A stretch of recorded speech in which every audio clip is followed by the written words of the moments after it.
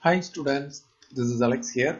In this video, we are going to obtain the Newton-Raphson's formula for finding square root of n, where n is a positive real number, and using that we are going to evaluate the square root of 142.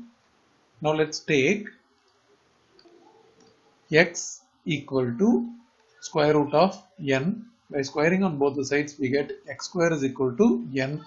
Using this, we are going to write the function f of x, which is x square minus n. Now, its derivative f dash of x is 2x.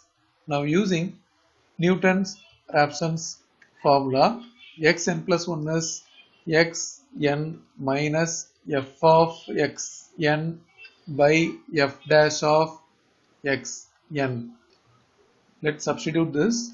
So this is xn minus xn square minus n whole divided by 2 into xn. Now when we take LCM, the LCM is 2xn. Here it will become 2xn square. Then when I take the minus sign inside, it is minus xn square and plus n. Now finally we get the formula x of n plus 1 is xn square plus n whole divided by 2xn. Now we have to calculate the value of root 142. We know root of 144 is 12. So root 142 is closer to this. So we start from x0 as closer to this 12. So now the value of x1, using this, wherever n is there, we have to put 0. So it is x1 equal to x0 square plus n by 2x0. Since we are going to calculate the value of root of 142, the value of n we can take directly as 142 here.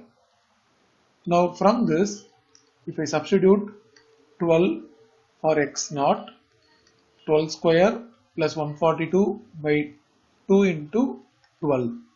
Now using calculator, 12 square plus 142. This divided by bracket open 2 into 12. Totally it is 11.91666. If I round off, it is 11.9167. Now taking this as x1, if I find x2, it is x1 square plus 142 divided by 2x1. So it is 11.9167 whole square plus 142 whole divided by 2 into 11.9167. So from this 11.9167 square of this plus 142 divided by 2 into 11.9167. This is after rounding off 11.9164.